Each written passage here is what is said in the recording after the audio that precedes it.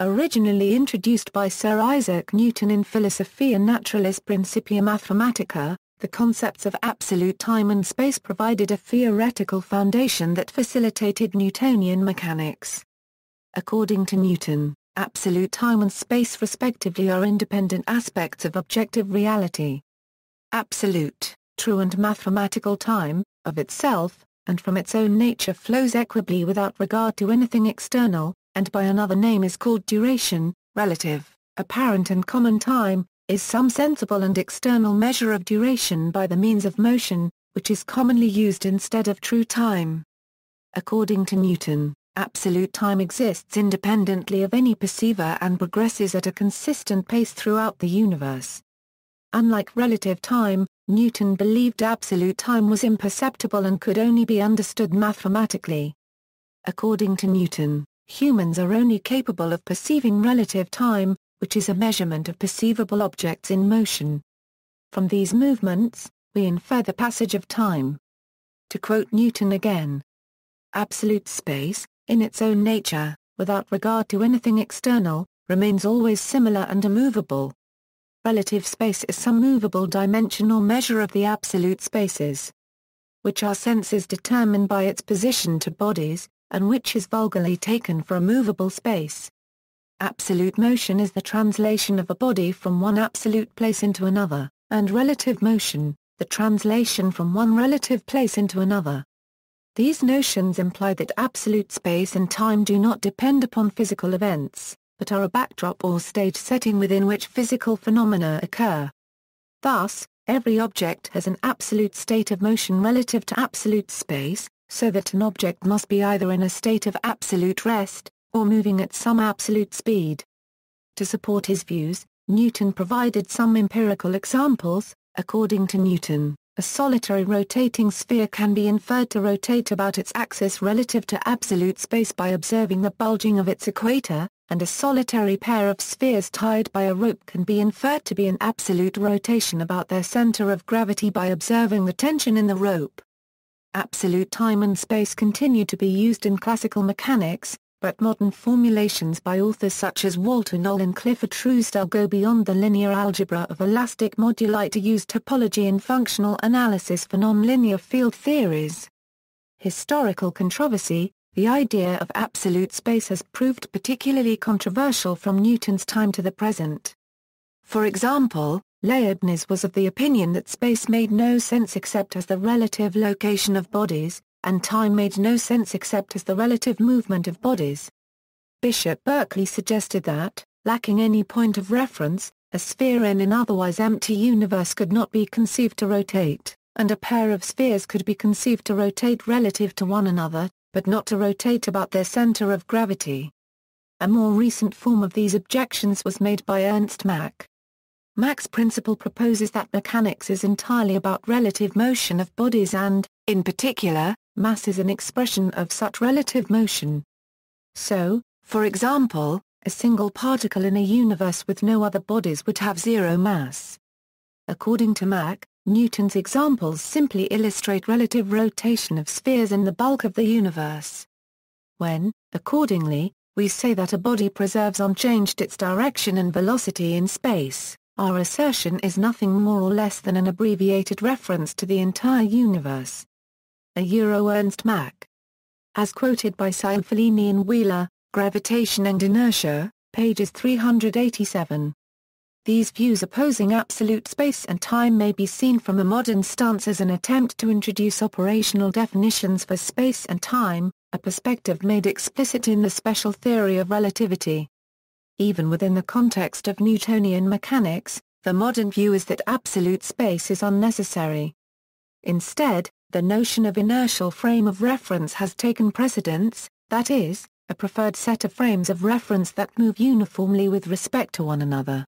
The laws of physics transform from one inertial frame to another according to Galilean relativity, leading to the following objections to absolute space, as outlined by Milutin Blagojevic. The existence of absolute space contradicts the internal logic of classical mechanics since, according to Galilean principle of relativity, none of the inertial frames can be singled out. Absolute space does not explain inertial forces since they are related to acceleration with respect to any one of the inertial frames. Absolute space acts on physical objects by inducing their resistance to acceleration, but it cannot be acted upon. Newton himself recognized the role of inertial frames. The motions of bodies included in a given space are the same among themselves, whether that space is at rest or moves uniformly forward in a straight line. As a practical matter, inertial frames often are taken as frames moving uniformly with respect to the fixed stars. See inertial frame of reference for more discussion on this. In 1903, Bertrand Russell wrote a defense of absolute space and time in Principles of Mathematics, while admitting that in the analysis of rational dynamics, non-Newtonian dynamics, like non-Euclidean geometry, must be as interesting to us as the orthodox system. Impact of special relativity. The concepts of space and time were separate in physical theory prior to the advent of special relativity theory, which connected the two and showed both to be dependent upon the observer's state of motion. In Einstein's theories, the ideas of absolute time and space were superseded by the notion of space-time in special relativity, and by dynamically curved space-time in general relativity. The theory of relativity does not allow the existence of absolute time because of the non-existence of absolute simultaneity. Absolute simultaneity refers to the experimental establishment of coincidence of two or more events in time at different locations in space in a manner agreed upon by all observers in the universe. The theory of relativity postulates a maximum rate of transmission of information is the speed of light, and one consequence is that simultaneity at separated locations always is relative to the observer.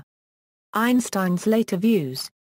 In some of his later papers, Einstein gave a new definition of the ether by identifying it with properties of space. Einstein also said that in general relativity the ether is not absolute anymore, as the gravitational field and therefore the structure of space-time depends on the presence of matter was not accepted by the scientific community. 1920, to deny the ether is ultimately to assume that empty space has no physical qualities whatever. The fundamental facts of mechanics do not harmonize with this view. For the mechanical behavior of a corporeal system hovering freely in empty space depends not only on relative positions and relative velocities, but also on its state of rotation, which physically may be taken as a characteristic not appertaining to the system in itself.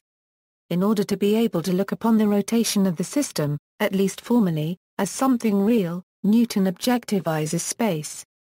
Since he classes his absolute space together with real things, for him rotation relative to an absolute space is also something real. Newton might no less well have called his absolute space a euro. What is essential is merely that besides observable objects, another thing, which is not perceptible, must be looked upon as real, to enable acceleration or rotation to be looked upon as something real. 1924, because it was no longer possible to speak, in any absolute sense, of simultaneous states at different locations in the ether became, as it were, four-dimensional, since there was no objective way of ordering its states by time alone. According to special relativity too, the ether was absolute, since its influence on inertia and the propagation of light was thought of as being itself independent of physical influence. The theory of relativity resolved this problem by establishing the behavior of the electrically neutral point mass by the law of the geodetic line, according to which inertial and gravitational effects are no longer considered as separate. In doing so, it attached characteristics to the ether which vary from point to point, determining the metric and the dynamic behavior of material points, and determined, in their turn, by physical factors, namely the distribution of mass energy. Thus the ether of general relativity differs from those of classical mechanics and special relativity in that it is not a absolute unregistered trademark but determined, in its locally variable characteristics, by ponderable matter. See also: absolute rotation, iron, free space, inertial frame, luminiferous ether, Mach's principle, philosophy of space and time, references and notes.